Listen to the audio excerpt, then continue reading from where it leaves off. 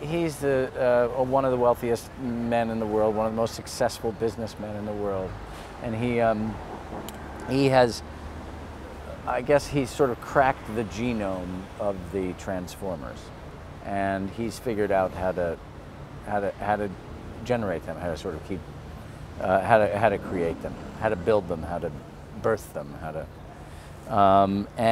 but eventually that ends up getting him in trouble. He's, like I said, he's very spontaneous.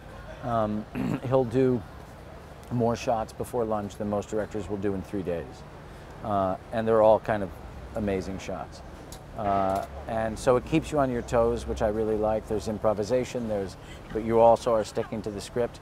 He'll throw stuff out of the window and bring new stuff in, you know, in the front door. And it's as an actor, it's very exciting, and also as somebody who's directed movies, it's really fun because to watch somebody work like that.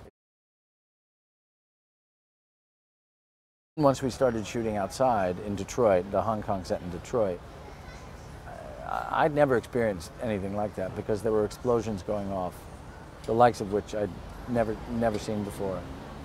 And we shot, again, there was a sequence that what Michael did in one day, most directors would take a week to do.